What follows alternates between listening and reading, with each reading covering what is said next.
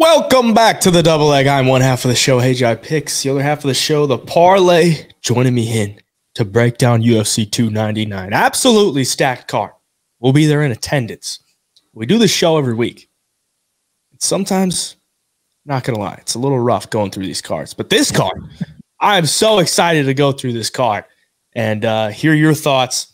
And, of course, hear the thoughts of the viewers here. Thank you for tuning in. Drop a subscription to support the Homo Fight channel. We're going to go through every single fight, 14 fights in total. Break them down individually. If we have a pick, we'll give you a pick. Some of these I got some bias on, so I'm going to make that clear. But we're going to go through and break them down nonetheless. And, of course, if you want all the bets, you can jump in the Hype Picks Discord. Link is down in the description for that. But what do you think of the card overall? The best card of the year, obviously. Everybody's talking about it.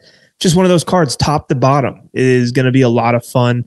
I mean, we're starting out with Joanne Wood and Moroz, which is like, maybe a pregame a little bit longer before the fights, and then show up for CJ Vergara versus Almabaev. So from then on, though, dude, it gets crazy. Robles, Despaigne, Jan Cutelaba. I mean, there's a lot of exciting fighters. Like I said, Jan Cutelaba, Michelle Pereira, and Mikhail Oleksiejczuk. Kyler Phillips, RDA, Gamrot. Macy Barber is about as exciting as you get for women's MMA. And the list goes on, dude. You get to the main card, and it's just lights out fight after fight. So, yeah, I'm pumped. I know you're pumped. Like you said, we're going to be there in attendance with the Homo Fight crew, and it's going to be crazy, man. I think there's, if I counted correctly, 16 ranked fighters on this card. And that doesn't include Michael Venom Page, who's on the main card. Kyler Phillips, who's also a very good fighter on the prelims, and then a couple other good prelims. And then you got the debut in Robles to Spain. We'll go over that. Let's just jump right into it. Started with the first fight of the night. You touched on it. Joanne Wood sitting at plus 176 against Marina Moroz at minus 230. The opening bout of the night. There's going to be some Miami traffic. So if you miss this one, it's not the end of the world. But either way, we get a women's MMA fight. Joanne Wood, I believe this is going to be her retirement fight.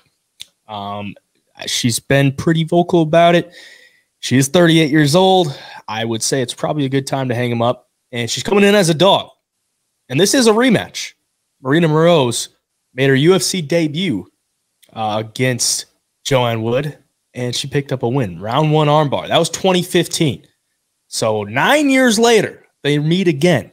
And a lot has happened since then, so you could pretty much just wipe that one out.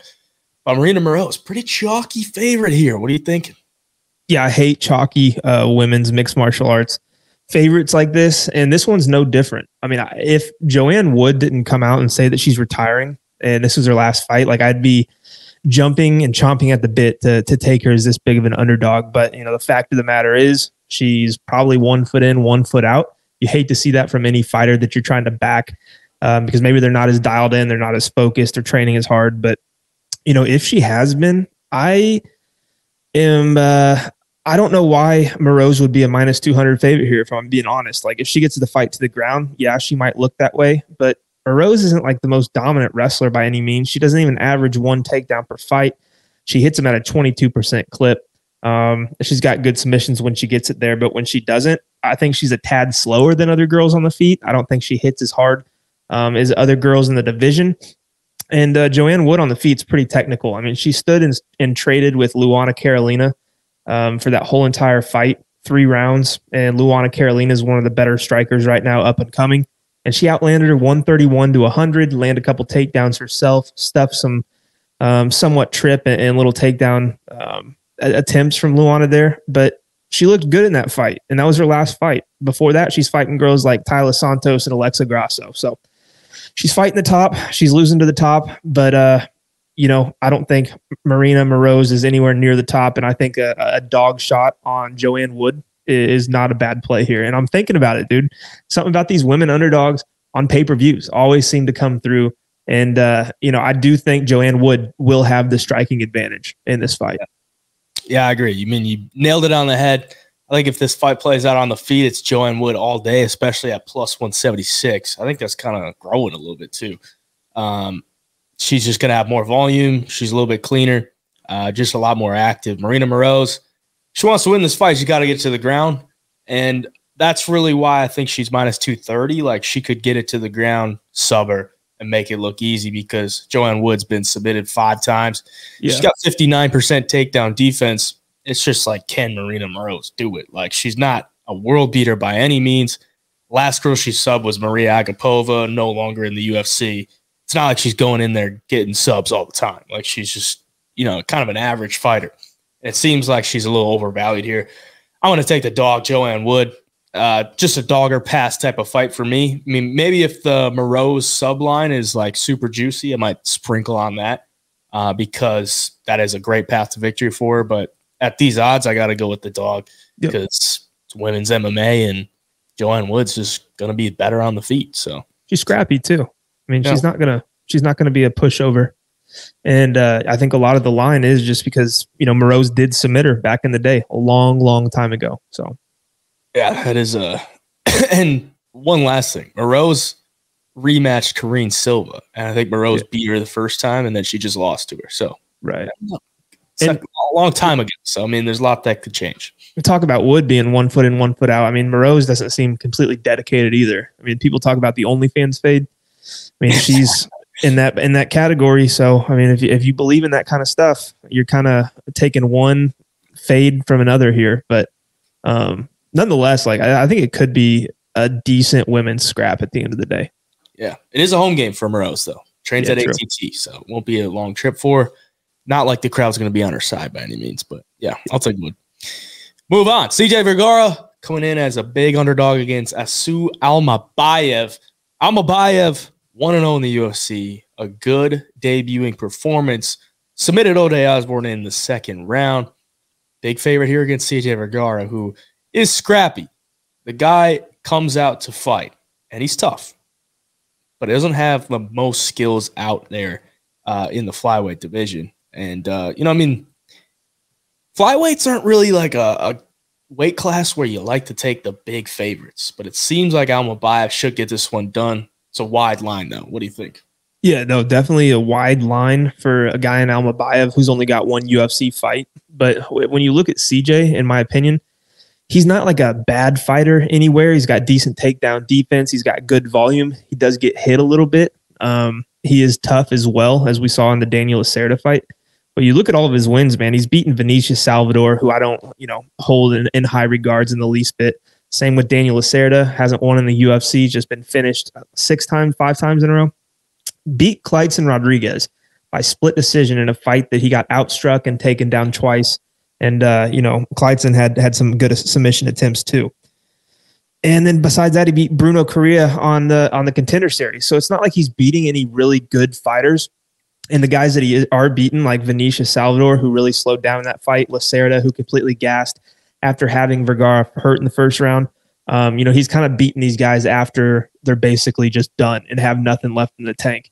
And I don't know if I really see that happening with Almabaev here. He seems like he's a legit contender or prospect, excuse me. He's got powerful striking. He throws these big overhand rights, kind of sets up his takedowns. And when he gets guys on the ground, he looks like he has really good control. If he takes the back, he'll look for submissions, and he's pretty talented on the ground too, which I think, you know, if he can get CJ down, I just don't see a scenario where CJ's working back to his feet without giving his back and without getting at least caught in a tricky situation at some point in this fight. So if I were to take CJ, I'd look late in the fight, just on the off chance that maybe he does give Almabaev a little more than he wants in the first few rounds, and Almabaev gets tired, and then CJ could find a finish.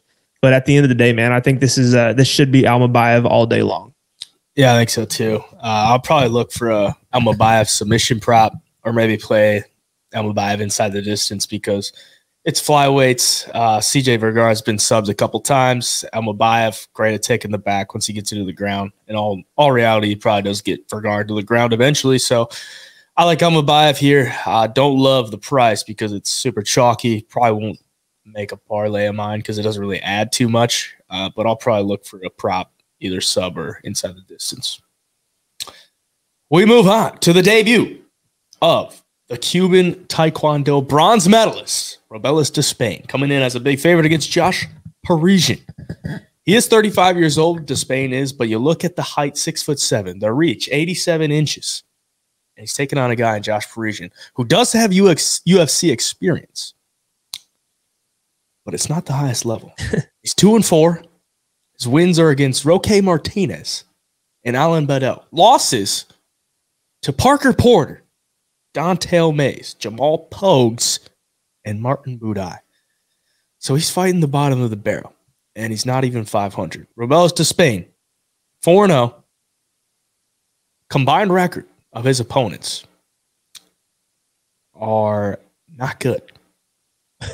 I think it's 1-5 or something like that. 4 or 5. Yeah, it's not. 4? Yeah, 1-5. I think guys that are pretty much making their debut or have one fight. So I mean, he's knocking them out in like less than 5 seconds in at least 2 of them. So he's getting the job done. He's doing exactly what he needs to do. We haven't seen a lot of him. That's kind of where a lot of people are getting kind of cold feet because you haven't really seen too much of him on tape.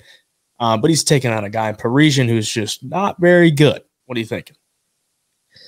Here's what scares me about Despaigne, and I think he is talented, obviously, with the striking, and I think he should come out here and starch Josh Parisian. But I feel like he's kind of caught in this in between, like with the UFC. You know, he's 36 years old, 35, about to be 36.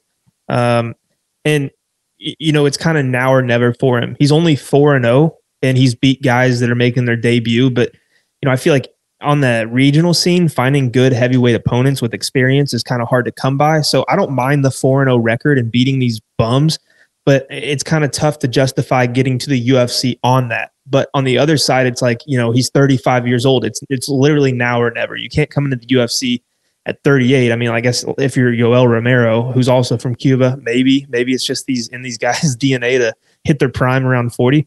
But I just think it's kind of a tricky situation. I do think he should beat Parisian, but I do think he's going to struggle as he climbs the ranks because, yeah, he's a Taekwondo medalist in the Olympics 12 years ago. And I also would wonder how good the Taekwondo heavyweight division is at like the Olympic level. Like, who knows? I mean, it's heavyweight. So you just never know there. If he has good takedown defense, he should be fine. I don't really worry too much in this fight, but if Parisian can just kind of duck and grab onto him for a full round and put him against the cage, what happens when he gets tired or what happens when he gets put on his back one time? Like, it's going to get very interesting. I don't know. I think he might be a little too athletic, obviously, and too big, obviously, here for Parisian to have success with the grappling, wrestling, and takedowns. But, you know, as he progresses, it could become a real problem for him. I do think he beats Parisian. That's the pick. I think the UFC is setting him up for a win in Miami right now. But I got some questions about him going forward after this one. Yeah, I mean, we saw it last week. Like, the heavyweight division is just trash outside like the top 10. It's bunts. It's complete cheeks.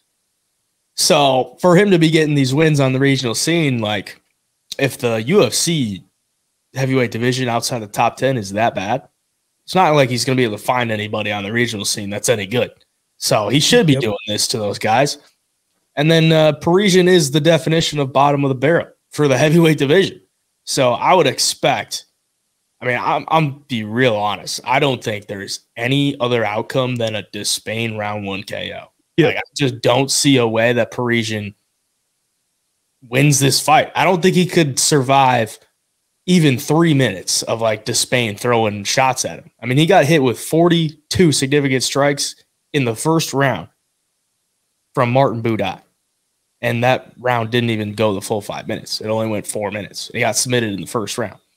Parisian's just very slow. You can see it on the screen. He's very tubby. It's not like he's got great wrestling. Doesn't have cardio. Doesn't have good cardio. Yeah.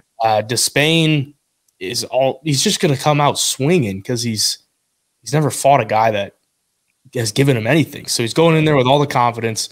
And I think it's just going to be a cakewalk for him. I mean, obviously, your minus 340 is like, it's kind of tough for heavyweights, not really knowing too much. But I think he probably just gets him out of there round 1 KO. So you got to take a look at the prop when it comes out. I would expect it to not be very juicy, but I'll probably be playing it because I don't see anything else. I think it's just round 1 KO. Like, Parisian's just terrible. This is like one where I would honestly be interested in seeing what the odds are on those like under 60-second KOs. Yeah. Like a lot of times you get him at like plus 300, 400 for like the heavy hitters when they're fighting nobodies. So if he came out here, I mean, I could see him ending this thing like right away, first punch type scenario. Yeah, and I see a lot of people like being like, "Yo, Parisian's got a ton of experience in the UFC." Like, have you watched his fights? Yeah, they're disgusting, bro. Like, Parker Porter beat him. Dante Mays finished him. Jamal Pogues beat him. Martin Budai finished him round 1. Like, he's not good. You watch the film on him, and you're like, dude, this guy doesn't have anything to offer, really. Yeah. Like, the only thing is that he's 6'4", and if he gets you down, I guess he can lay on you. But that's his only hope. Yeah, his only hope is to survive the first 3 minutes. That's his only hope. Yeah, and you're getting an 87-inch reach guy. It's like he's got to get in on the inside too. So he's gonna have to like find his way on the inside and then find his way out. He just doesn't have the quickness to do that. Yeah. So yeah, I think it's Despaigne round 1 KO all day. We move on. Michel Pereira coming in at minus 156 against Michal Oleksiejczuk. Oleksiejczuk, slight underdog here. I guess not super slight, but he's a plus 122 dog.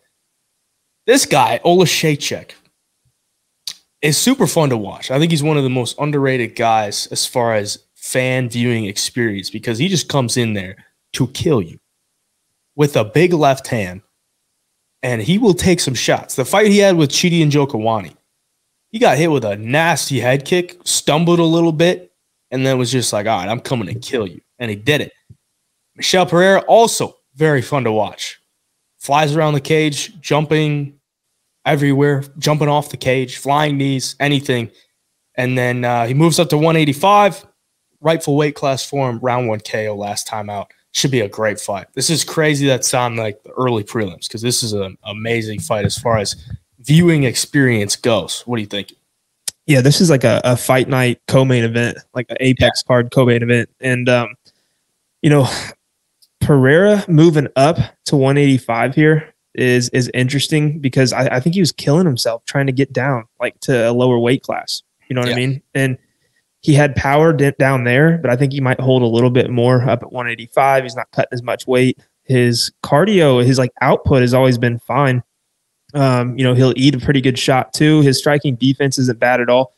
And I like that he's got a little bit of grappling in his back pocket, especially in this fight against Oleksiejczuk, because we've seen Oleksiejczuk taken down before. He's got under a 50% takedown defense. And there's times when he'll kind of get a guy in trouble a little bit or hurt and kind of dip under and gets put on his back. And it's happened. We've seen it happen, against Cody Brundage 3 times before he reversed position and knocked him out. Kyle Barallo took him down 3 times. So yeah, I don't mind paying this price on Pereira here. I do think the striking will be pretty even. Oleksiejczuk hits extremely hard, but I like the chin of Pereira. He's on a win streak. He's riding momentum. Coming off of a big knockout win against Petrosky, I could see him hurting Oleksiejczuk too in this fight. I mean, Chidi in the last one had him hurt before he, got finished himself. I think if Pereira finds the chin and finds it often, he's going to have success. And Oleksiejczuk, love his boxing. I love his movement. He kind of hops in and out and lands some really good combinations, but he has the most success when guys are, when he's fighting another technical boxer or a grappler. I don't know how well he's going to deal when a guy's not standing in front of him trading, when a guy like Pereira is moving around, throwing unorthodox strikes and, really keeping him on his toes and keeping him guessing. I think it's going to open the door for Pereira to land some shots in that process. Overall, I just think he might just have more tools in his arsenal to beat Oleksiejczuk here. He'll mix in the grappling a little bit, kind of slow down Michal. And if he can do that, I could see him, kind of grinding out a decision, landing a little bit more volume here and walking away with the W. Should be a very good fight, though. I'm excited for this one. 2 phenomenal strikers at 185. I mean, that's like the prime division for striking, dude. You're not the small guy. You're not the biggest guy. But these guys are put together. They're strong, and it should be a hell of a fight. Yeah, this is one that I've kind of gone back and forth because I see a path where Oleksiejczuk could get in his face, make him uncomfortable, and break him kind of as the fight goes on. And Pereira, in 40 fights, he's only been knocked out once. I mean, it seems like the chin is pretty good. And the movement he has, should be able to avoid those big left hands. And moving up to 185, you got to think the chin has got to be a little bit better. Also going to be bigger here. I mean, he's 6'1". I think he's a little bit, he's a little bit more muscular. I mean, Oleksiejczuk used to fight at 205. So, I mean, he's not like a small 185er. But the move to 185 was definitely the right move for him. He's really just been struggling with getting taken down and submitted on the ground. And Pereira is just not really showing like he's willing to take fights to the ground if that's his path to victory. He's kind of a guy that wants to put on a show with the striking. So, I mean, as a favorite, I don't necessarily love it. I think Pereira probably has more tools to get this done just based on the striking, being in and out, the movement, having the advantage on the ground, I would assume. And then I think his cardio is decent enough. I think at 170, the cardio was a question because of the cut, but I think at 185, it'll be a little bit better. So for the pick, I'm going to go with Pereira, but I don't love it. I don't love it because Oleksiejczuk's a guy that just takes one. All right, he just clips you with one. You're on the ground. He's got some nasty ground and pound. I mean, he got taken down by Cody Brundage 3 times. It is Cody Brundage, but he got taken out 3 times, and then he ended up just reversing and landing ground and pound, got him out. So he's dangerous. He's very dangerous. I mean, if there's a dog you like, I mean, Oleksiejczuk is a very dangerous dog. But for the pick, I'm going to go with Pereira. The one thing that makes me nervous about seeing a finish on the Pereira side is he did not get Andre Fiallo out of there. And everybody has gotten Andre out of there besides Pereira, it feels like. That was the only reason I'd lean decision in this one, because I think he's tough enough not to get knocked out, and I think Oleksiejczuk is too. So possible fight of the night, though. Over-under is 1.5. Minus 175 for the over. Might be a sneaky little play there. Yeah. We move on to Ion Cutelaba versus Felipe Lins. At the time that the slides were made, there's no line. But the line right now is Ion Cutelaba minus 135, Felipe Lins plus 105. So a slight dog on the Lins side. He is 38 years of age. And if you don't know Felipe Lins by now, he was the PFL champ at heavyweight, comes in the UFC, and then just a bunch of canceled bouts, comes back to the light heavyweight division, and he's 3-0 since then. So 3-fight win streak for him. Cutelaba, always been an undersized 105 or 205 or not 105, 205er. And he's coming off a win after snapping a 3-fight losing streak against Tanner Boser. Round 1 KO. We were there for that. And the guy in Cutelaba is a dangerous dude. The thing that's kind of failed him is his size, for one, and then for two, later in the fights, the cardio sometimes gives out on him. What are you thinking on this one? Yeah, I don't even know if like his cardio is bad. I think he's just like not very he doesn't conserve energy at all. Like he's just like got one speed and it's 100 mile an hour. And I think it bites him in the ass, obviously, like in the last, not the Boser fight, but the 3 before that. You know, he got finished in the first and second round in all of those fights. Felipe Lins, though, being 38 scares me a little bit, especially looking at that he's beat Maxim Grishin, OSP, and Marcin Prachnio. Those are his last 3 fights. None of those guys are offering him a little bit of resistance. Like he was kind of just able to stay there, strike with them against Prachnio, landed 4 takedowns, kind of just did what he wanted. Nobody really got in his face. Nobody applied the pressure. I mean, Cutelaba is going to do it from the get-go. That's what would scare me betting on the Lins side. And this guy got knocked out by Tanner Boser in round 1 not that long ago, like during COVID. So, you know, if Cutelaba comes out and lands some big shots, I think he could do it too. I think he could also, you know, put him against the cage and try to slow Lins down. He just can't just be looking for these big explosive takedowns over and over. Like he's got to learn to conserve the energy, because I do think Lins will probably have the better cardio here. And if it gets out of the first round and a half, I think Lins starts looking a little bit better. But I do think that Cutelaba should win the first round. And then if he can just win the next, I don't know if Lins has the finishing upside that I like to see him put away Cutelaba here. So I think Cutelaba wins the fight. I think he comes out like a bat out of hell. I could see it in the first round here. But, you know, a lot of that too is just seeing the age gap and what we've seen lately in the UFC. I just don't like betting on these 38-year-olds at near pick'em or slight underdogs. They've got to be a little bit more of a dog for me to take a shot on them. and have a little bit more finishing upside than Felipe Lins. So I think Cutelaba is more dangerous. I do think he's tough, even though he's gotten finished in the 3 fights prior to the Boser fight. I just don't think Lins has any of the finishing ability that Kennedy and Nzechukwu, Johnny Walker, or Ryan Spann have. So give me Cutelaba here. Yeah, the big difference between Felipe Lins and Johnny Walker, Kennedy and Nzechukwu, and Ryan Spann is the size. And that's like Iwan Cutelaba is 6'1", 75-inch reach, and he's going up against the 6'6" Nzechukwu, a 6'6" Johnny Walker, a 6'5" Ryan Spann. Like, what is he going to do against those guys? Yeah. Other than take him down, like, he's kind of screwed. And Felipe Lin's only 6'2".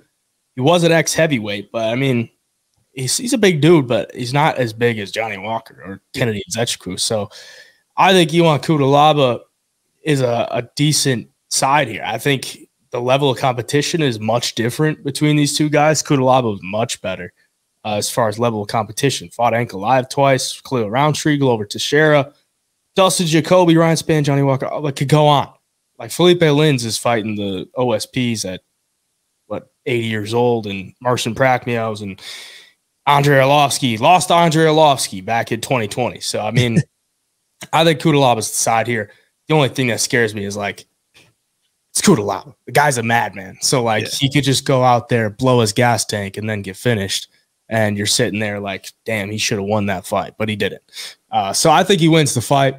I think it could be an early finish. It would scare me if the fight goes later, but I think Cutelaba is the side on this one all day. I mean, it's crazy. He knocked out Khalil Roundtree not that long ago, like 2019. And then since then, his only wins are Devin Clark and Tanner Boser. But if you look at the losses, it's like Glover Teixeira, Magomed Ankalaev, Johnny Walker, like, dude, the top guys, like guys that are just fighting in contenders fights. And Glover Teixeira was the ex-champion before the whole mess at 205. So, yeah, this is kind of a step down for him. And if he can just conserve his energy and be a little smarter, I think he's going to have a lot of success. Yeah, I mean, you think Lin's a guy on a 3-fight win streak. Cutelaba's 1-2 and 3 in his last 5. So it's like, you know, it's a little bit of recency bias there. So I think Cutelaba still a slight favorite too, which is like, kind of tells you something. I like it. We move on. Pedro Munhoz coming in as the dog against Kyler Phillips. Kyler Phillips with the long hair. Just look at his face, man. It's a weird, kind of a feminine looking face. I'm not gonna lie, but he is 9 years younger than Pedro Munhoz, and we do know age plays a massive factor in the lower weight classes. This being bantamweight, Pedro Munhoz been around for a long time, got a lot of experience. Kyler Phillips had that period of inactivity and then comes back against Raoni Barcelos and gets a win by decision. What are you thinking on this one? Yeah, I see a lot of people on Pedro as the dog this week. But like you mentioned, man, the age, Pedro's getting up there. He's been in some tough fights. You know, Cheeto landed 141 significant strikes on him in August. Then he beats Chris Gutierrez, who kind of just stands there and fights to the level of his competition. And he's losing to Dominic Cruz, Jose Aldo, Sean O'Malley. Like, he's fighting the top guys. But I just think, you know, now he's a little bit older. Instead of fighting the top guys who are also been in the game a while, he's getting a young up-and-coming guy who's hungry, who wants this win. His only loss in the UFC is Raulian Paiva by majority decision. And, you know, when you compare stats and what you think is going to happen on the feet here, Pedro's probably going to be kick heavy like he normally is. He's a little shorter. He's going to be at a 7-inch reach disadvantage. I think it's going to be harder for him to, you know, connect on some of those shots. And Kyler Phillips fights pretty well from the outside and throws good volume doing it, but his striking defense is really good. Like, he's got a 61% striking defense, gets hit with way less than he absorbs. And on the other hand, Pedro Munhoz gets hit with a little more than he absorbs. I do think Kyler Phillips is going to have success on the feet. I do think his grappling is good enough to, you know, he should win those exchanges too. And I don't know if he's going to be looking to get Pedro down the whole fight or anything. Pedro's got good takedown defense. But again, it comes back to the age and the strength. I think all of that obviously on Kyler Phillips' side here. I just don't know, unless Pedro just clips Kyler somewhere in an exchange, I just don't know where he's going to really take over this fight in the first 2 rounds. I think 3-round fight, Kyler does kind of slow down, but I just don't see any world where, unless there's a finish, where he doesn't beat Pedro in the first two here on volume, on grappling, on just hitting Pedro more than he hits Kyler. So I'm not necessarily too inclined to take a dog shot here on Pedro. Maybe 4 years ago, but at his age now, I'm just not jumping at it. Yeah, I think there's a path to victory for Pedro, and it kind of suits his game plan pretty well. Based on the leg kicks would slow down Kyler Phillips' movement. Phillips is a guy that likes to move around the cage, kind of be in and out. Like you said, his striking defense super high. Based on his movement, it's super good. So if Munhoz can land some devastating leg kicks early, slow down the movement, get inside the pocket, he's going to have a 7-inch reach disadvantage, so he's going to have to overcome that. And then he's got rock-solid takedown defense. So if Phillips tries to get the fight to the ground, Munhoz 82% takedown defense. I think he's only been taken down one time in the last 6 years. So it's super solid. Like, he's not getting taken to the ground by almost anybody. And I think Pedro is a live dog here, but the only thing that scares me is, if Phillips starts getting on him early, chipping away at shots, I think he's going to have more volume just based on the reach, based on the movement. And if he can avoid getting hit with one big one, because that's kind of how Munhoz won the fight against Gutierrez. Like, he was able to land the bigger shots in the exchanges, still got outstruck by 17 significant strikes, but landed a knockdown. And anytime Gutierrez was in the pocket, he made him pay for it. So if Phillips can avoid that, I think he cruises to a decision win here. But at minus 235, I don't like it. It kind of takes me back to the Basharat fight last week. It's like Basharat's a guy that likes to use the movement, likes to be in and out, likes to throw high volume, can mix in the wrestling. But if this fight's going to go to a decision, do I want to take the chalk? I don't. I just don't. Because if Munhoz can make it a dogfight, that chalk looks terrible. This isn't minus 800 like Basharat, but I think it's a similar type of fight where Munhoz should be winging bombs, just trying to connect, and maybe he can get the judges to go his way. So I don't really like the chalk on Phillips, but I do think he should win. He'll be the pick for me. We move on to Mateusz Gamrot, sitting at minus 430 against the legend RDA, Rafael dos Anjos, sitting at plus 300. Almost 40 years of age for RDA. Still doing the damn thing. Going down to 155. He's bounced between 170 and 155. Gamrot has been a guy. I'm sure he's a great guy.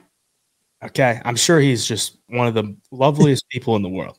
But this is a fighter that I just hate on. I hate on it day in and day out because I hate his fight style.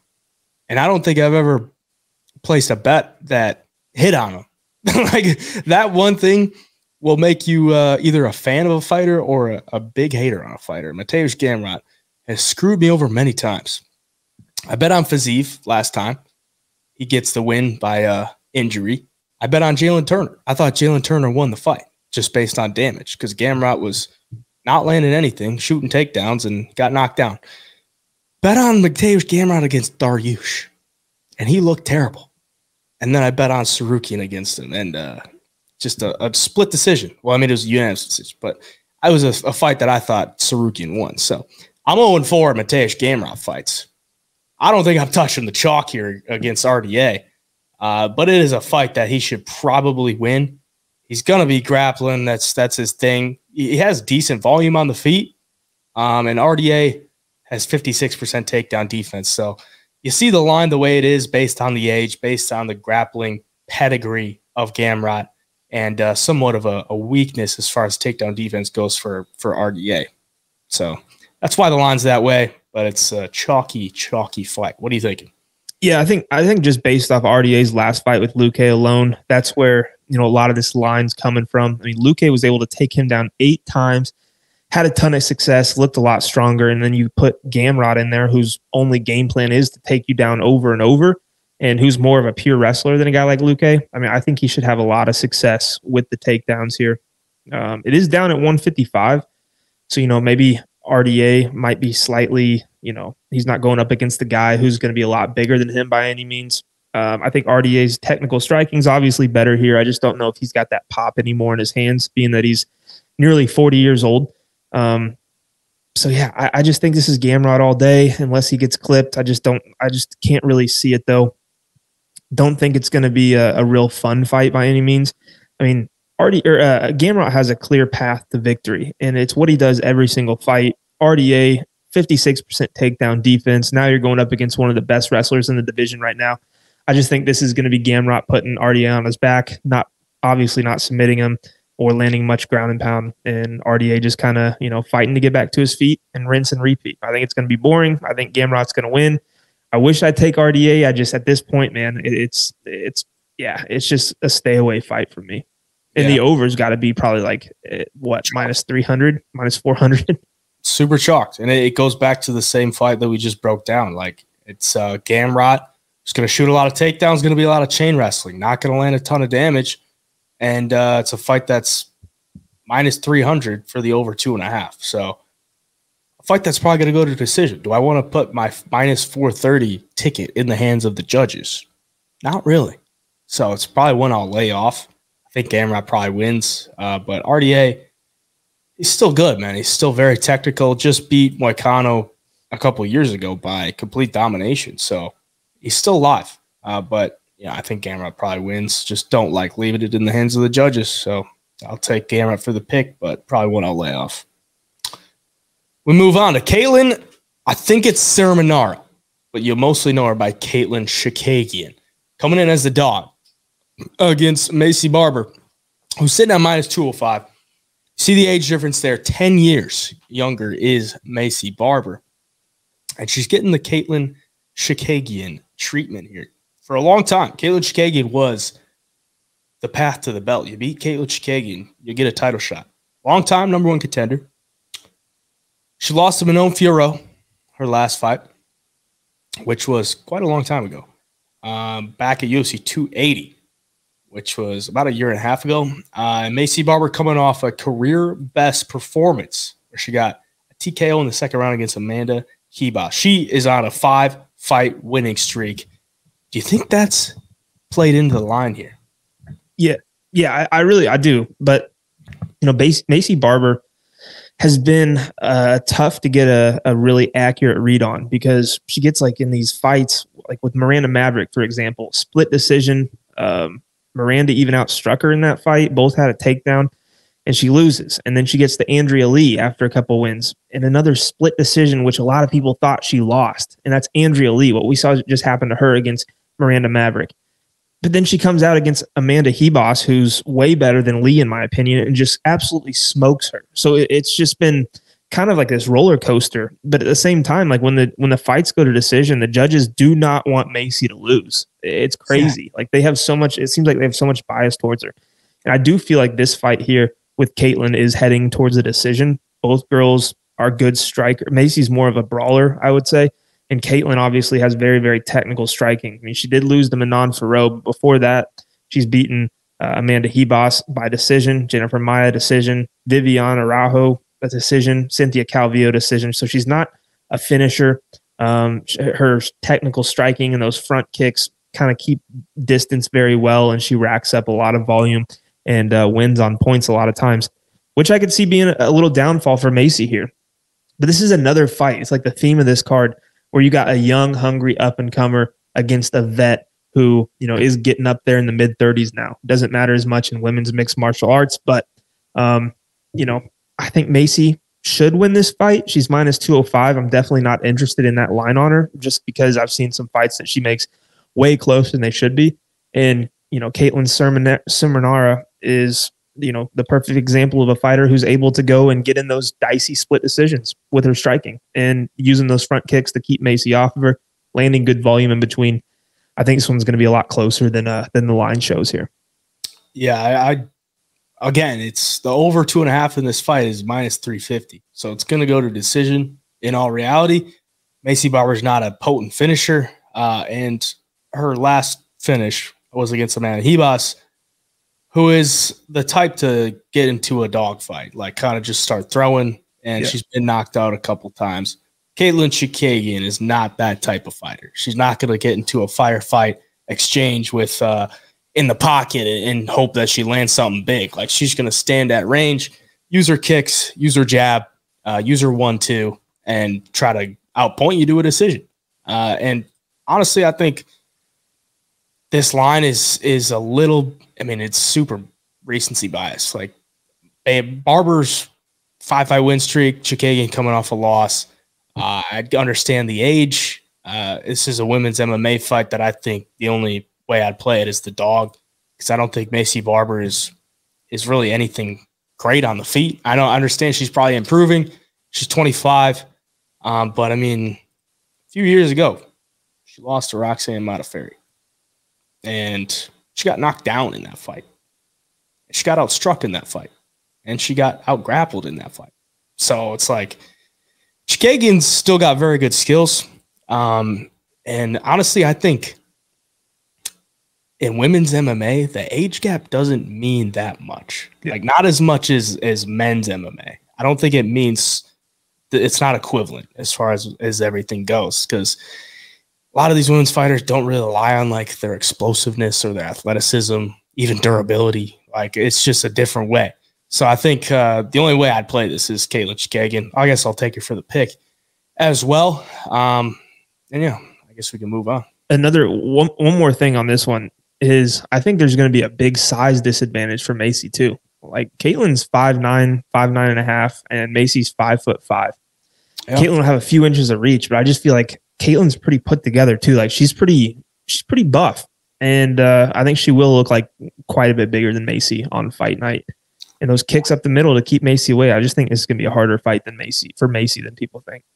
Yeah, Chookagian missed weight her last time out, weighed in at 127.5. She misses weight in this one, I'm all over it, because we all know if you miss weight, you're probably going to win the fight, because that just seems how it goes. But yeah, we can move on to the prelim. The feature prelim bout, Curtis Blaydes coming in as a slight favorite over Jailton Almeida. The rebooking. This was supposed to happen in November. Blaydes pulls out due to injury. In steps Derek Lewis. Jailton Almeida grapples him up for 25 minutes, 21 minutes of control time. And a lot of people weren't happy with that fight because it was supposed to be a quick finisher. You know, everyone wants to see Derek Lewis stand and bang. But Jailton Almeida kind of dominated him for 5 rounds. And now he gets the rebooking here against Curtis Blaydes.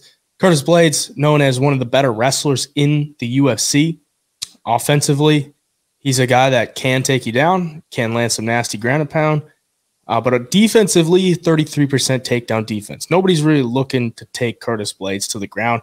In the past, his big Achilles heel has been against big power punchers. Like, his only losses are Sergey Pavlovich, Derek Lewis, Francis Ngannou, like guys that have big power. Jailton Almeida doesn't have big power, but he has some of the best grappling that you will see at the heavyweight division. So it's a fun fight. I mean, it could end up being a boring fight, but it's a fun matchup to see what happens. What are you thinking? Yeah, it's it's crazy. The line is completely flipped. When they were first scheduled, I'm pretty sure Almeida was like a -180, -175 favorite over Blaydes here. Now Blaydes a slight favorite. I do think that Blaydes, always gets the hype of being a wrestler and being a really, really good wrestler at that. But really, I mean, outside of the Volkov fight and the Jairzinho Rosenstruck fight, lately he hasn't really gone to it. Like, he got the KO punch over Junior Dos Santos, and then he took down Volkov in the next fight like 14 times, I think, if I'm reading that right. Yeah. Mm-hmm. And then outside of that, he's kind of standing and banging with guys. I thought he would try to implement the grappling and wrestling right away against Pavlovich, but he just didn't. I think he was maybe scared to rush in and get clipped. What? Would have been really smart if he did. Yeah. He wasn't very smart that night. It's his only path to victory in that fight. Yeah. And he didn't. Maybe he was waiting and just got caught before he could get around to it, but it should have been the first thing he did in that fight. Here, I think he'll have the advantage on the feet for the first round. I do think, though, Almeida is just going to put him against the cage and look to wrestle, and I think it could slow Blaydes down a little bit here. I think if Almeida gets Blaydes down, I mean, people talk about how good Blaydes is as a wrestler, but, I mean, wrestlers aren't always good off their back, sitting flat on their back with a guy with that good a jiu-jitsu on top of you like that. Like, I would rather have, once the fight hits the ground, I'd rather have a good jiu-jitsu practitioner than a wrestler on top any day. So if Almeida gets it down, he could definitely sub Curtis Blaydes here. land some good ground and pound. And I think if that happens early in the fight, I think Blaydes slows down. I really do. He's going to be much heavier than Almeida here. Almeida, showed against Derek Lewis, he can hold a guy down for, 5 rounds. Derek Lewis is a guy that has made a name fighting grapplers and just being able to stand back up with ease every single time. And he wasn't really able to do that very often against Almeida. I do think Almeida, though, there's a chance that Blaydes can come out and catch him. But, I just do see Jailton eventually working this fight down to the ground. And from there, doing kind of what he pleases. Because Curtis Blaydes, again, off his back, I don't know how good he's going to be. I really don't. In the takedown defense, you can be a great offensive wrestler like he is all you want, but there's a different style in MMA with the wrestling and defending takedowns. So it'll be interesting, but I got to ride with Jailton Almeida. I mean, you're not going to get him at this price very often. Yeah, I think this is a great opportunity to snatch up Jailton Almeida at slight dog money. I mean, I think Curtis Blaydes won't be able to do anything. I just don't see how I guess you could maybe look for a takedown on Almeida, but that'd be kind of just playing into his own game. Because I think eventually you just reverse him. Like Almeida's jiu-jitsu is just off the charts. Like no heavyweight out there. Maybe you could say Tom Aspinall, but like it's not like he goes out there and does what Almeida does. Like his jiu-jitsu is the top level of the heavyweight division. And I think Almeida's explosiveness, like they don't see that at heavyweight. Like he's not a big heavyweight. He's 236, but he's strong as hell. And he's fast as hell and explosive as hell. Like you watch his takedowns, there's like nothing these guys can do. Like he's just in on you before you even know it. And then you're on the ground and then you're trying to fight back up to the feet and he's got your back, or he's getting into mount, or he's getting into half guard. He's got 55% takedown accuracy. Mm-hmm. Like he's getting guys down whenever he wants to. And it's not like he plays around on the feet. He just stays at range, waits for you to come in and then shoots. It's like you don't even have a chance to really get going with your striking. He's just on you from the jump. And Curtis Blaydes, the last time that he knocked somebody out cold with his hands, or really the only time he's knocked somebody out cold with his hands, was Chris Daukaus. Chris Daukaus ain't got no chin. So it's like, I guess you could think Curtis Blaydes is going to catch him with something, but doesn't really do that. And Almeida is just going to be so fast. I just don't think it's a fight that Curtis Blaydes has a great chance in. Maybe he goes out there, is able to stuff takedowns, land some ground and pound of his own or something like that, but I think this is Almeida all day. Curtis Blaydes, guy that's been around for a long time. People know him. Almeida's kind of his up-and-comer. It's not a big age difference, but we've seen Curtis Blaydes. We know what he's capable of, and I just don't think the capabilities are there to get a win over Almeida. So I'm going to take Almeida. We move on. First fight of the main card, Petr Yan coming in at -120 against Song Yadong, sitting at -106. This fight has me bricked up. Okay. I love this fight. Petr Yan is always fun to watch. Song Yadong always fun to watch. And both of them going at it. I just hope nobody shoots a takedown. I just want to see him stand and trade, because two of the best boxers in the bantamweight division. Yan is he's a killer, man. I mean, he's a guy that has his entire career, he's really only lost one fight definitively. And that was his last one against Moroz. Other than that, split decisions and DQ losses. So, I mean, he's in every single fight. Song Yadong, a beast. 26 years of age. Amazing boxing. Amazing takedown defense. Only losses are to Corey Sandhagen and Kyler Phillips in the UFC. I am insanely excited to watch this fight. What are you thinking as far as wins? Yeah, dude, this is definitely one of the best fights on the card. Man, I love Petr Yan, and I've always loved him throughout his career. I mean, finishing Jose Aldo, that's crazy. He's beaten guys, beaten legends like Uriah Faber. But even though some of the losses are split decisions lately, like Sean O'Malley, there's a case he won that fight. Took Sean down 6 times. Sean did land more volume, but that was a very close fight. Aljamain Sterling, split decision loss to him. Moroz, 11 takedowns in the fight, and Jan still has an 85% takedown defense, which makes me think that, you know, if it's that good against everybody else but Moroz, I don't think Song is going to have a bunch of success here getting takedowns. So I think it plays out on the feet as well. I think it's a very technical Petr Yan versus Yadong, who is technical, but just maybe a tad more aggressive and wild. I don't like that Petr Yan is a little bit older now. He's got some wear on his body. Like, he's only 31, but just turned 31. But I mean, this guy's had a long UFC career fighting a lot of the top guys. And Song Yadong, you know, kind of that next wave of fighters that are going to be around the bantamweight top for a while. I've wanted to hammer Song Yadong at plus money while it's been there. Now it's like right near a pick 'em.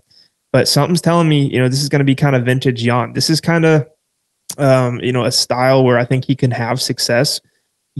Song is not unhittable by any means. Like we saw against Corey Sandhagen, he just completely lit him up. Got the stoppage from the cut in round 4.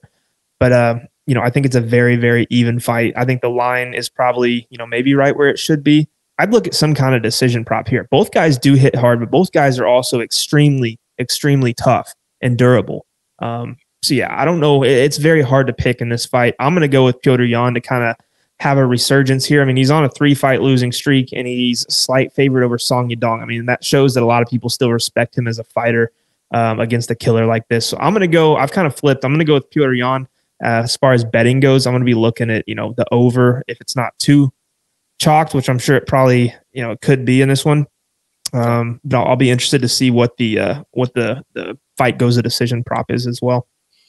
Yeah, this is one I'm not super confident in either side. Like I like the value on Jan because he's always usually a pretty big favorite, and now he's on the losing streak, and he comes in at basically a pick 'em here against a guy in Song Yadong whose best wins are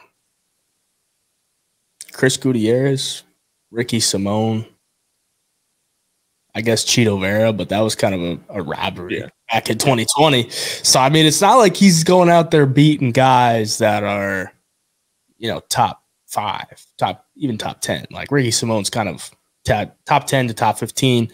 And he's had a clear striking advantage in that one. Petr Yan, the thing that scares me about him is at times he's just kind of low volume. Like he carries that high guard, and then it kind of allows guys to out volume him at times. Like in his last 5 fights, he's been outstruck, which is scary for a fight that is, again, gonna probably go to a decision. I think the over 2.5. I can check it real quick. I think it's chalked to like minus 280. 280, yeah. Over 2.5 is minus 280. So they're expecting it to go to a decision. I think that's why Jan's losing these split decisions. It's like he lands very clean shots, but he's also allowing his opponent to get off a lot of volume. And if it's a 3-round fight, we know Jan to be somewhat of a slow starter. He likes to get his reads as the fight goes on, kind of take over there. So it scares me on the Jan side as far as that goes, because, you know, Song is a very clean striker himself, and I would expect him to come out pretty hot. Lands a lot in combinations, and if Jan's just going to shell up in that guard, you know, those combinations are going to look pretty clean. As clean as he throws them, it's going to look good to the judges. So I love the value on Jan, but at the end of the day, I don't know if it's enough to get me to like take his side. I'll take him for the pick, but I don't know if I'll have a bet on this one. I'm already super invested just as a fight fan, and maybe it's just one I want to sit out and just enjoy. But I'll take Jan for the pick. We move on to Gilbert Burns coming in as the dog against Jack Della Maddalena, sitting at minus 158. Another one of these fights where you get the up-and-coming guy against the vet, the guy that's been there. He's been in the title fight. He's been around for a while. Everybody knows him. The man Gilbert Burns. And I got to say before we break it down, I'm going to be biased in this one. Gilbert Burns is my business partner, okay? So I'm 100% biased here. So Gilbert Burns, I 100% want him to win. I think he's got a great path to victory in this one. If he can take Jack Della to the ground, we've seen Jack Della get taken down multiple times against guys like Basil Hafez. It's been in some very tough spots against Basil Hafez, against Anjos, even against Ramazan Ameev. There was a submission attempt he had. Ameev had a submission attempt on Jack Della. So, I mean, if Gilbert Burns gets those positions, could be wraps, because we know Gilbert's got some nasty, nasty jiu-jitsu on the feet. He's a very solid striker as well. Big power. Jack Della, I would assume, would have somewhat of an advantage in the boxing department, because you watch him box, you're like, damn, this guy can box. Southpaw, great lead hand, great jab, and really nice rips to the body, goes up top. Like, it's super clean. It's a fun fight. What are you thinking? Yeah, no, I kind of feel the same. Everybody's really high on Jack in his boxing, and understandably so. He's shown really, really good striking in all of his UFC fights. But man, he puts himself in like bad situations. You touched on it with the Hafez fight, and even Anjos. I mean, Anjos had that arm triangle locked in. Same with Basil Hafez. But man, if Gilbert's the one doing that, I can't imagine a world where Gilbert's not way closer to finishing that than those other two. Like, Gilbert's a mile ahead of those two guys in the jiu-jitsu department. If Gilbert gets on top of him on the ground, which I think he can, I think it could be a bad night for JDM, because JDM, very good striker, makes mistakes. When guys try to wrestle him, he'll jump on the guillotine and give up basically a position on the ground trying to find a finish that way. He's done it multiple times. He did it multiple times in the Hafez fight, and it kind of bit him in the ass and made that fight a split decision. On the feet, still, I mean, he fought Kevin Holland in his last fight, and Holland kind of fought to the level of JDM. He just kind of waited for him and then would throw some volume. Didn't really look like he was trying at all. And Gilbert's a guy who's going to get in your face. He's going to throw big shots, and he does have power. And he lands that big shot on people. He knocked down Hamzat. He drug him all the way to deep waters and went to a decision that was very close with a guy like that. Different style, but at the end of the day, I do think on the feet, Jack's going to have some success. But if Gilbert can get the fight to the ground, he's going to look a lot better than these other guys have when they're on top of JDM. Now, Gilbert in his last fight, obviously there was some injury there early in the fight, and he wasn't able to perform to the highest ability. I think that's kind of caked into the line here a little bit. Yeah, I think his age might be a little bit as well. But I mean, you're getting a guy as dangerous as Gilbert at plus 125. It's never a bad play, in my opinion. I mean, the guy has put people out cold. The guy, it gets your neck. It's a wrap. And he trains with absolute killers too. He's going to be 1000% ready for this fight. I don't think it's a bad dog shot at all. Like you said, we'll be in attendance screaming our heads off for Gilbert in this fight. There's nobody I'm rooting for more on this card, so I'll take him as the pick here. Yeah, I mean, again, I'm biased. I'm going to take Gilbert for the pick as well. I think the path of victory is there, and the dog is there. I don't think Jack Della's seen the dog that like Gilbert Burns has. Like, he's fighting these guys that he should win against, and just quite honestly just don't have the level of grit, right, like a Gilbert Burns has. And Gilbert Burns has seen everything. Jack Della hasn't seen a Gilbert Burns before, so I'll take Gilbert for the pick.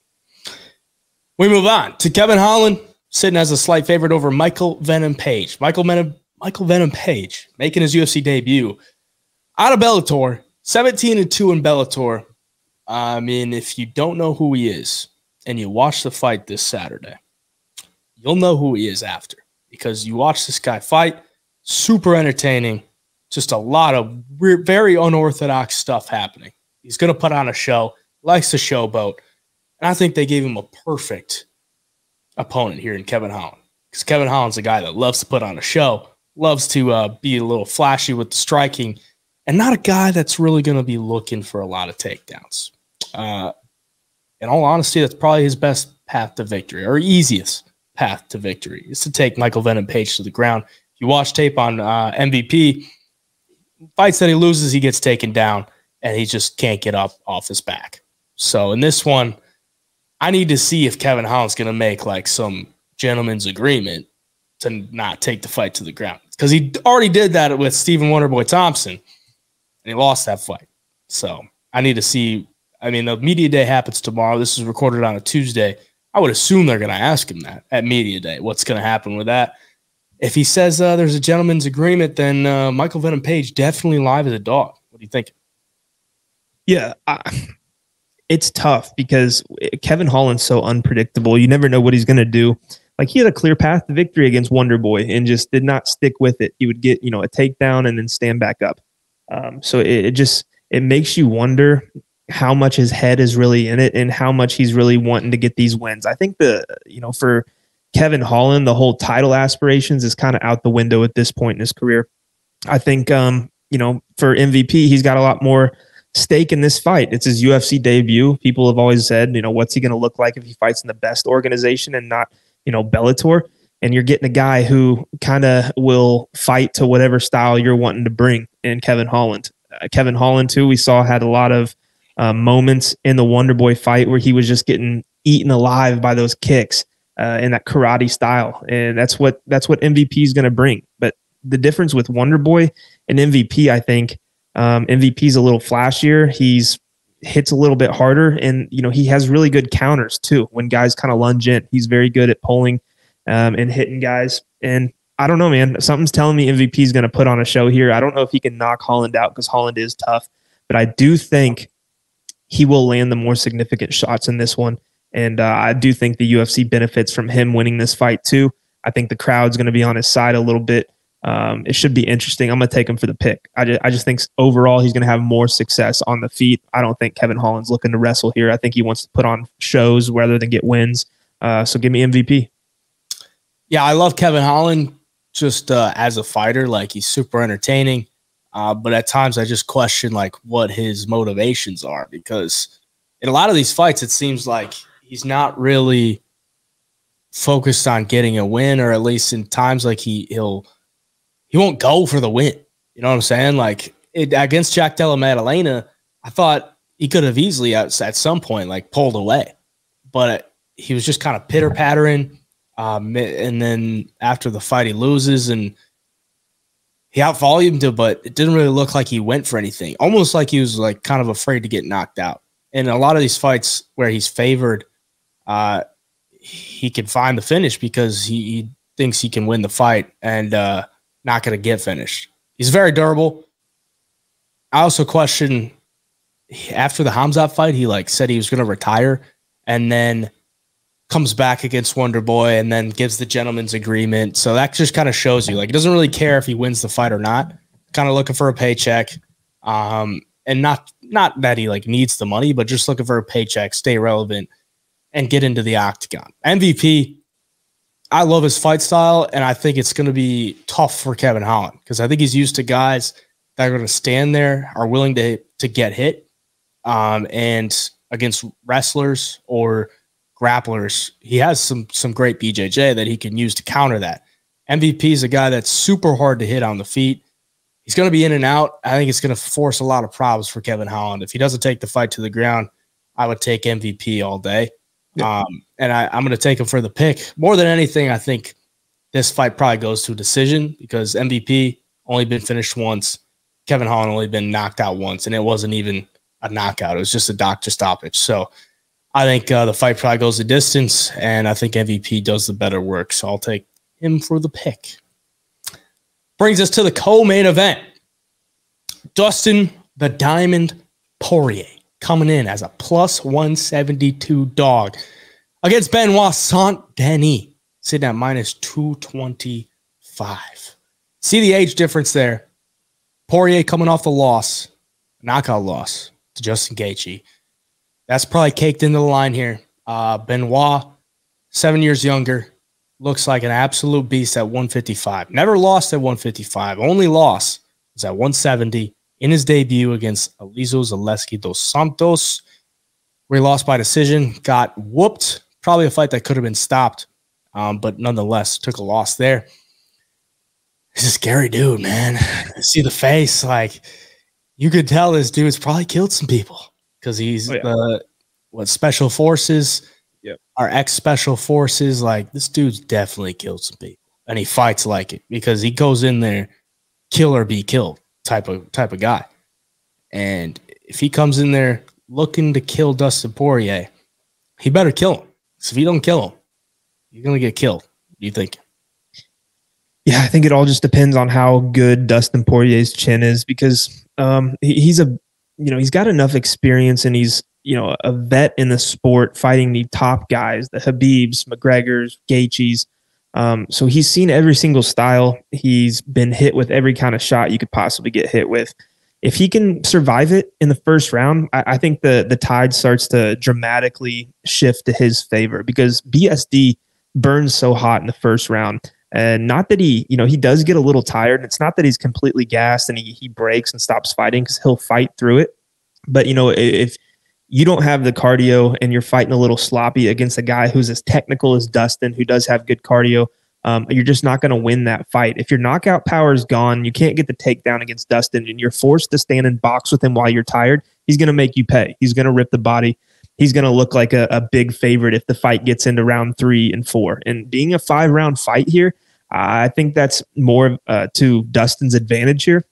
It's all going to come down to the first round, though, because I thought Frevola would be tough enough to survive that against BSD, and he couldn't. I thought, he'd be fast enough to avoid some of those big shots too. But BSD's he's a hunter, man. He tracks you down. Like he'll follow you around the octagon and land the big shots. He mixes in the wrestling really well. He's very strong. So, if Dustin can't survive, no skin off his back, really. BSD's the truth, in my opinion. But, there comes a point in a lot of these guys' career like BSD where, the experience does kind of catch up to them when they're fighting a guy like Dustin. I don't know if it's this situation exactly right here. He's looked very, very good, but, at the end of the day, it's against Stoltz, Gabriel Miranda, Ismael Bonfim, Thiago Moises, and Matt Frevola. Like, this is a big jump up in competition and experience, in my opinion. So, yeah, if Dustin can stay away and not get hit, I think this could be like the live betting spot of the year, because I do think he probably will lose the first round. I do think he's probably going to be in defense mode early in this fight, because, like I said, he's been in so many 5-round fights. He knows how to navigate those early rounds. He knows how to survive. I guess he's just been knocked out, but he's going to have a game plan set in place to get himself past the halfway point in this fight to where he can take over. And that's what would scare me about putting BSD in all your parlays and, paying minus 225 on him. Also, Dustin's never lost 2 fights in a row. It doesn't really mean a lot to me. I see a lot of people talking about that. I don't really buy into a lot of that kind of stuff. Yeah. But I do think plus 175 on Dustin. I think if you just wait till after round 1, I think you'll have a better price. Yeah, I don't really buy into the never lost 2 fights. Yeah, no, it's like, all right, you lose to like Islam, you rematch Islam, like you're gonna lose 2 in a row. Sorry, or Habib, I don't think it really means anything. It's not like they're coming off a loss and they're like, "There's no way I'm losing this fight." Right. It just comes down to like matchups. But I have some biases to the Dustin Poirier side, so I'm gonna try to put those aside and give you the best breakdown I can. I think BSD needs to grapple early, because he needs to get on top of him, make him feel his strength. And he's a guy that kind of does it. I mean, he comes out pretty hot with the takedowns. He kind of throws a bunch of bombs at you, then goes for the takedown.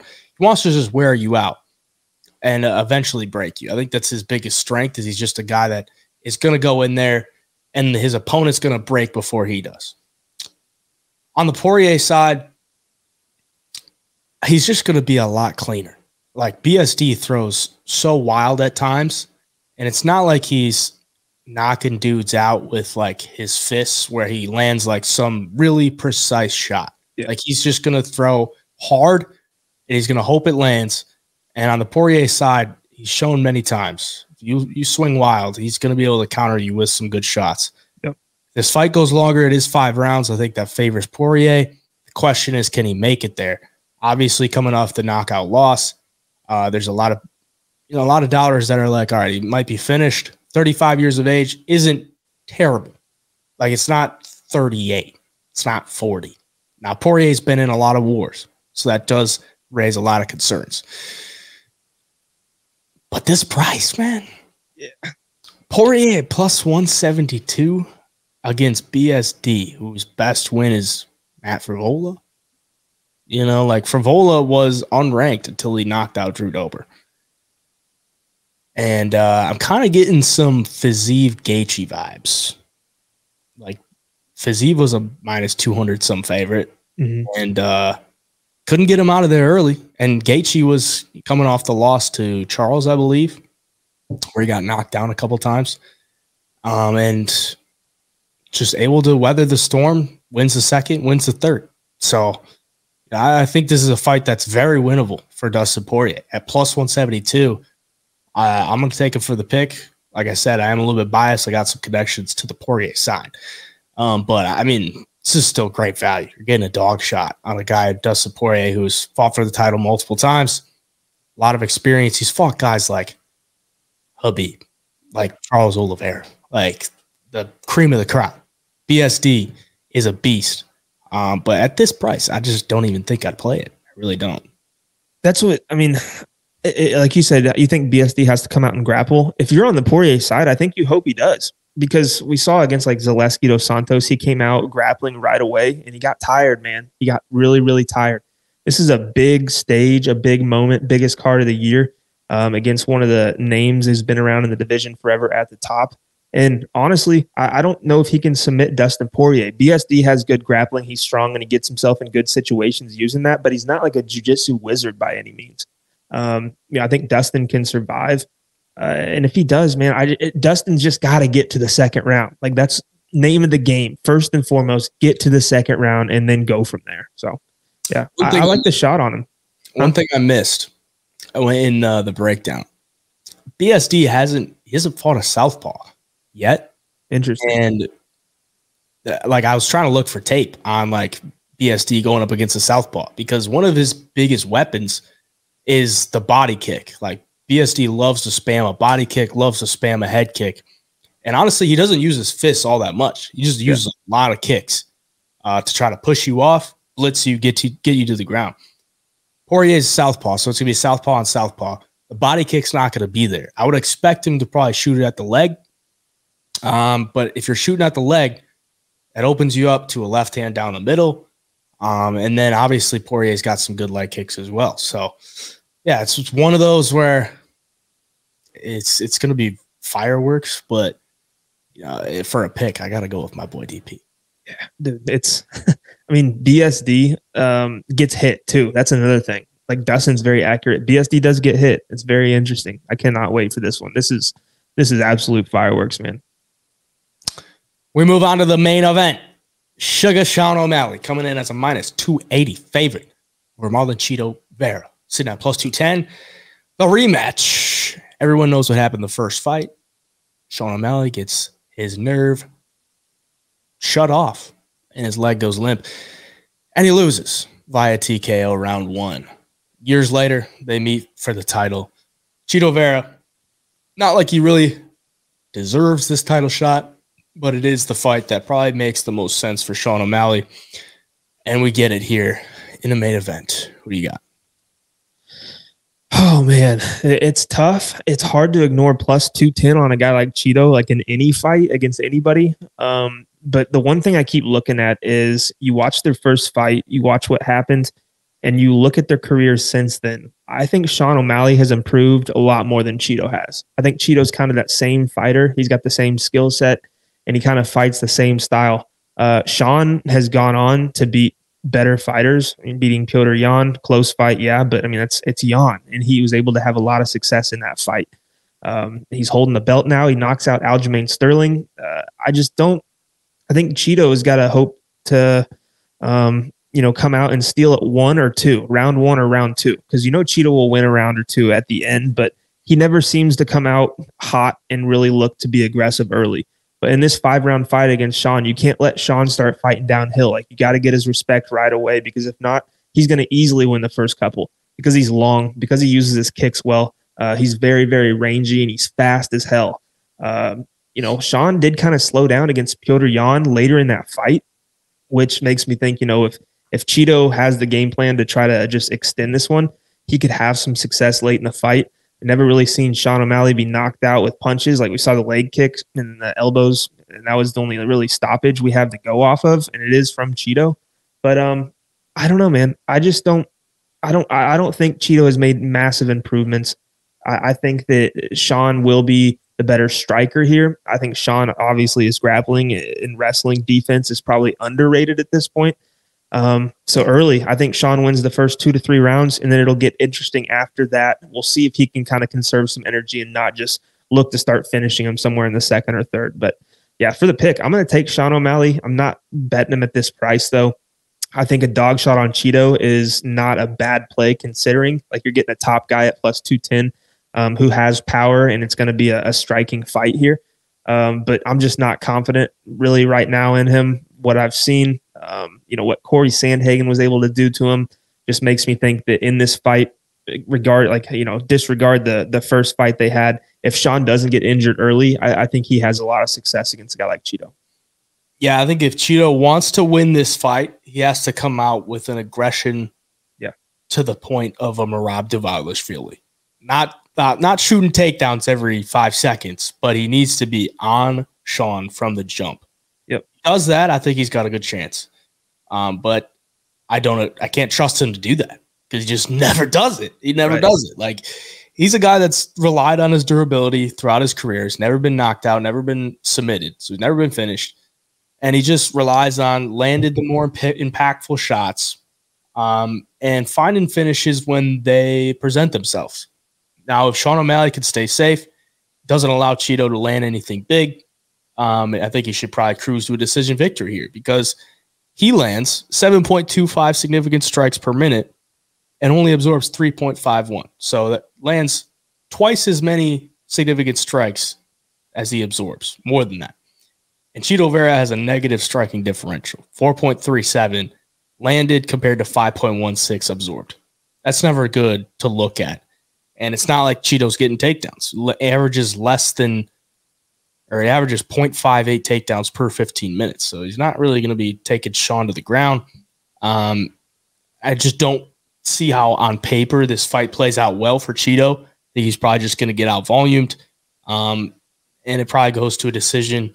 Sugar does the better work, and we get an and still at the end of the night. But the only thing that scares me is if Sean does start to fade later, or maybe the movement that he relies on early in the fight, in and out, very twitchy, starts to slow down. Cheeto could start to take over, maybe finds a late finish, or maybe he turns it on in round 3 and then wins the last 3 rounds.